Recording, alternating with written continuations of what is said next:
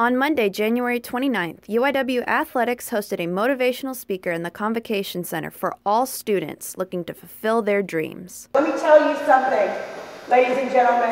There will be something in life, whether it's your sports career, whether it's something personal, whether it's your professional career when you get out of school, that does not come easy. So, why are you here today exactly? To change lives.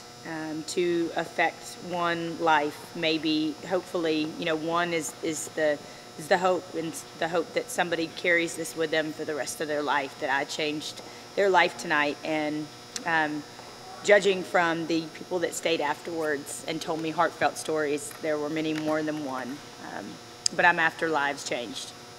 I think women, for example, in the radio, I think women have, we've infiltrated so many, different roles in sportscasting, from sideline reporting to host to writers. I talk to a lot of women, more female writers. I think, a lot of women are traditionally going for that sideline role, and there's so many more roles that you can do, and you truly have to understand and love sports to be able to talk sports on the radio for 3 or 4 hours.